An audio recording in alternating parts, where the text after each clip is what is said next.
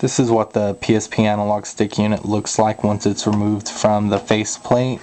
There are two screws that hold it onto the faceplate, one here and one here. And basically the whole unit is held together by a metal clip on the back with 4 prongs on it. To remove the clip, I just took an X-Acto knife and stuck it underneath one of those little prongs, and the whole unit just kind of falls apart afterwards. So once the metal clip is off, you can take off the circuit board. You can take out the white guide, the gray guide, and the metal guide.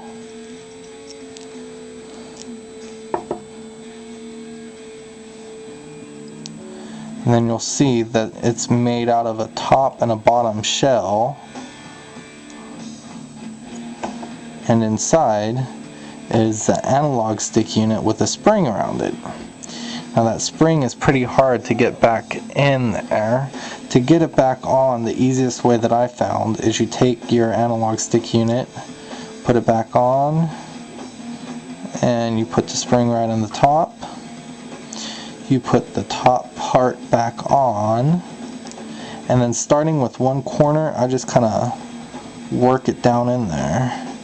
And while working in like a circular motion with the PSP analog stick and holding down and forcing down at the same time, you can actually get it to set itself back in there.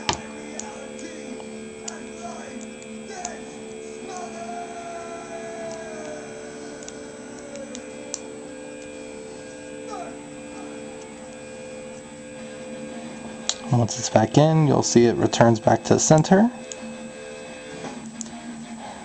Now to get the guides back on, you have to make sure that the analog stick is turned horizontally so that it's parallel with the top. And then you start by putting in your metal guide first, then the black guide or the gray guide.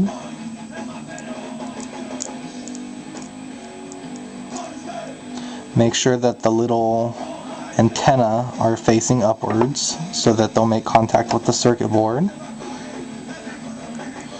You put your white guide in.